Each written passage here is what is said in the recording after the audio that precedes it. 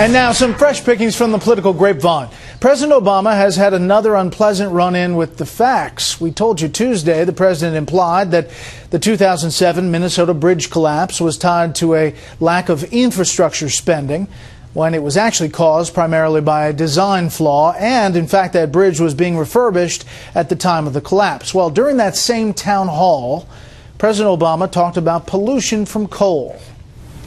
The challenge with coal is that although it's very cheap, it's also dirty.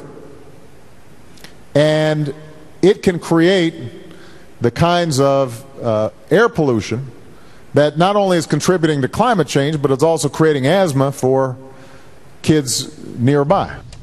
However, the National Institutes of Health disagrees. It says the exact cause of asthma is not known. Researchers think some genetic and environmental factors interact to cause asthma. The American Lung Association says toxins released from coal-fired power plants can cause asthma attacks for people who already have the disorder.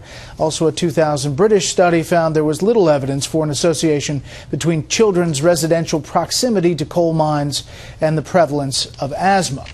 The Environmental Protection Agency says U.S. greenhouse gas emissions in 2009 dropped to their lowest level in 15 years. Emissions fell 6%, primarily because the impact of the financial crisis causing decreases in fuel and energy consumption.